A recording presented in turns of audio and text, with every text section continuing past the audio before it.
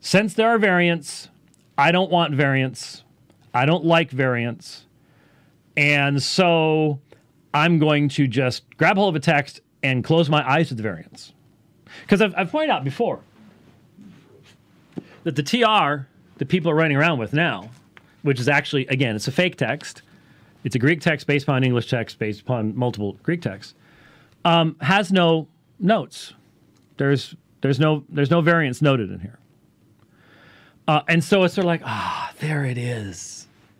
But all that means is I'm just completely ignoring everything that everybody who put this together ever said about it. I'm ignoring Erasmus, and I'm ignoring Stephanus, and I'm ignoring the side notes in this very text right here, in this 1550 text right there, and I'm ignoring Beza, and I'm ignoring the annotations by Erasmus, and I'm just closing my eyes because it makes me feel good. Yeah. Yay. To have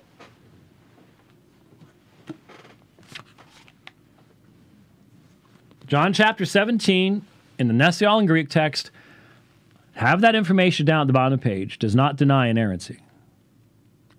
And it does not put me in the position of judging God's word. It gives me everything that we know about the transmission of that text over time. And to sit there and say, oh, well, you know, I was sitting in judgment over God's word, but now God's word sits in judgment over me, is a wonderfully pious pile of hooey.